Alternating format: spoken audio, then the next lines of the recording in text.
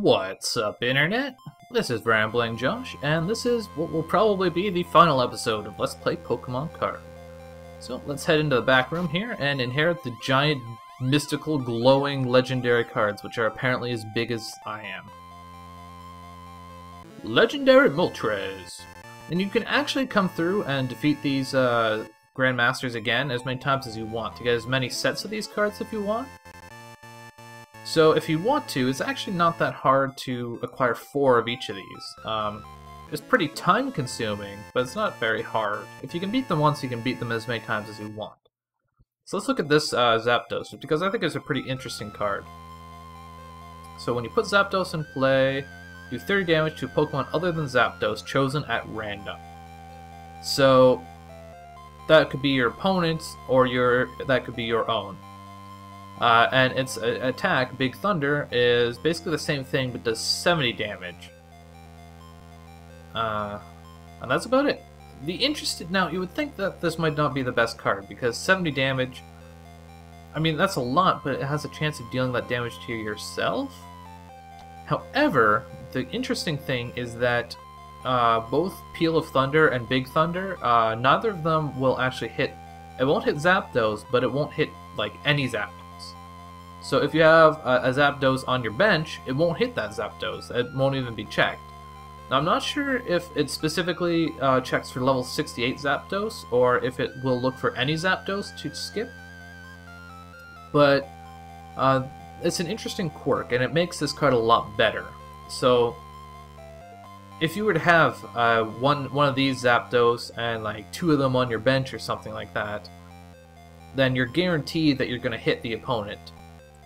And the possibility of hitting an opponent's bench Pokemon for 70 damage is actually pretty impressive. But anyways, on to the legendary Dragonite, which we never got to saw. Yes, we never got to saw. We never got to see.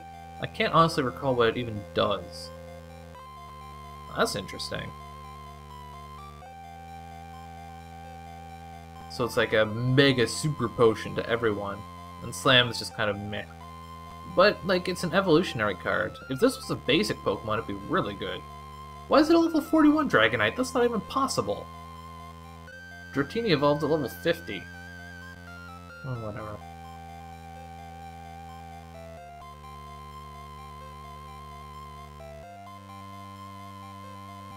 Really?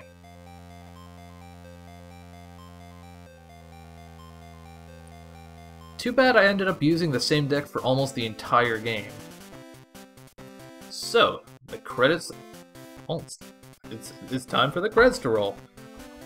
So, this game, honestly, like, I really like this game. I think it's a really good game. And it's a little bit of a shame that people don't really... A lot of people don't seem to know that it's out there.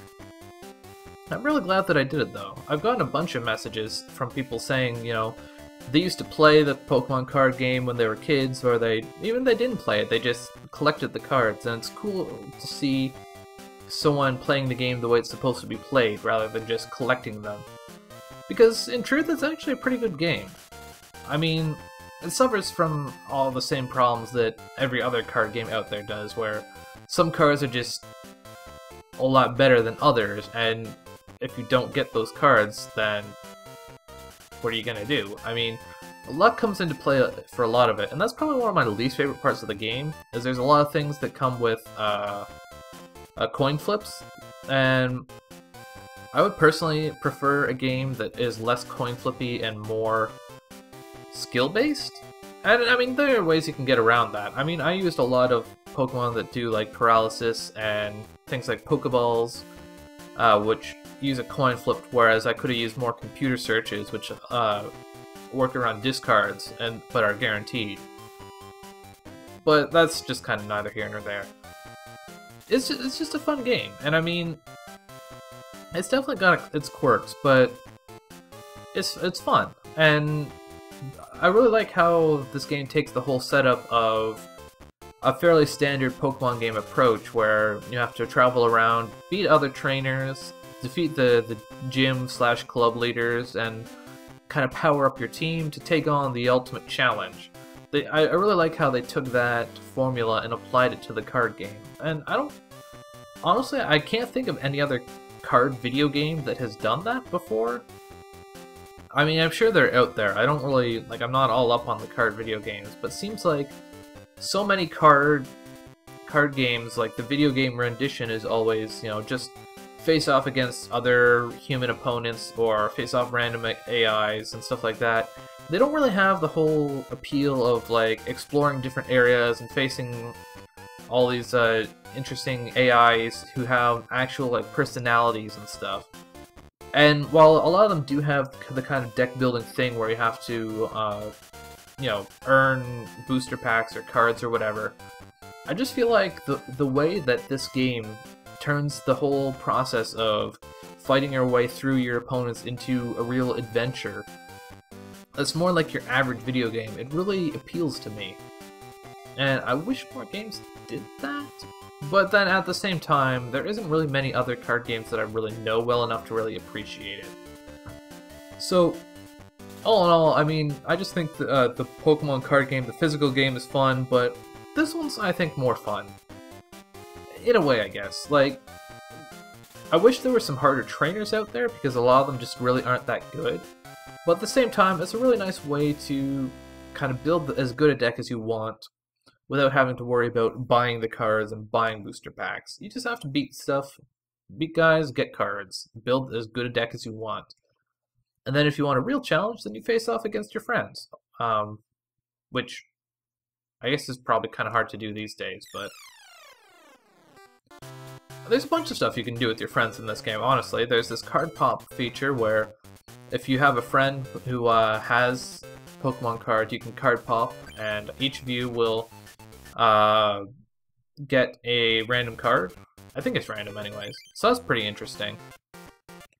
And then also in each of the clubs, much like the other Pokemon games in the Pokemon Center, the clubs in the side room have these ladies who you can like interact with your friends with. You can duel them, you can trade cards and all that jazz. Do I have any mail? I do have mail. I don't know why they would separate the mail up for each trainer in the Grandmasters or whatever, because like you fight them all in a row. I would think it would be much better to just receive all of these as soon as you get the 8th Master Medal. But then it's not like I really need any more cards at this point, anyways.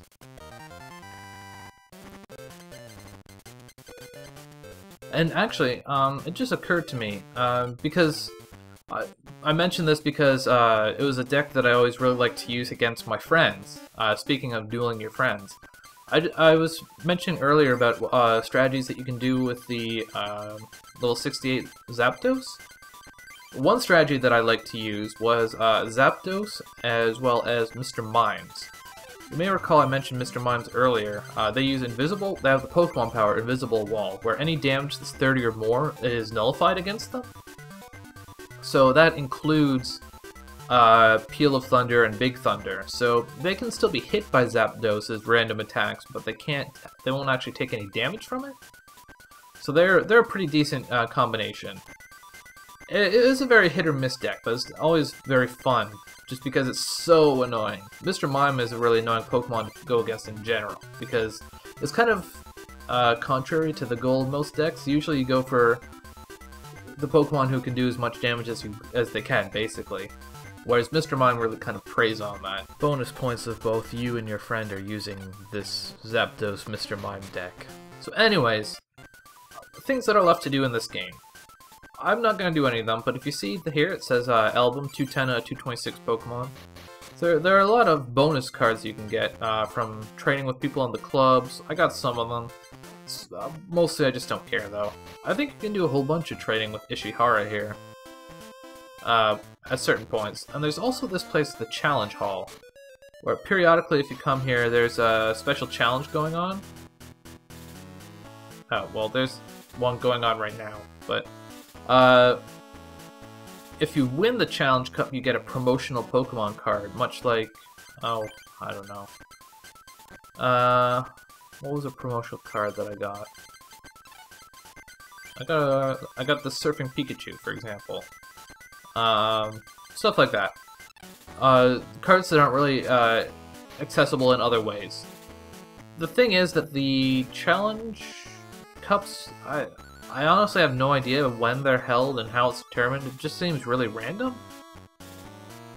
And truth be told, I just don't really care. I don't care to collect all the cards. It's not something I care about. I just want to beat the opponents, and I did that. I don't really... now that I've done that, I don't really care to make my deck any stronger, and most of the promotional cards aren't really that good anyways. They're more just strange, and some of them can have definite strengths, but yeah. So that's gonna be it for this series. I'm all done with this. I'm gonna be moving on to the next game. I might end up taking a little bit of break in between. I'm pretty sure that at the time when this episode goes up, it will be in the middle, not the middle, but like towards the end of the March break, which, if you aren't familiar, is a, not a holiday, but it's a week that us Canadians get off.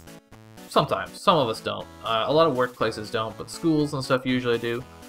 And I have the next week off, or the March break off anyways.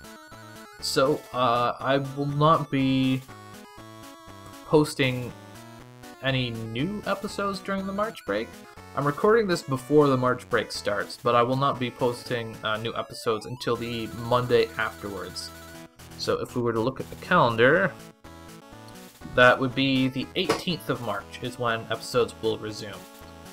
So, I can't think off the top of my head when this particular episode goes up, but between whatever date it is and the 18th, there will be no new episodes. After that, I will resume posting the next LP, which I will be, well, I'll be announcing shortly, but by the time this episode goes up, I will have already announced it. Hopefully that didn't confuse you too much. So yeah, anyways, that's the end of Let's Play Pokemon Card. I hope you enjoyed it. It seems like a lot of people did. I certainly enjoyed doing it. I always enjoy playing this game. So, with that, I will not be doing any more delays because I've already extended the end of this episode out like 5,000 minutes longer than I expected. So I will catch you later.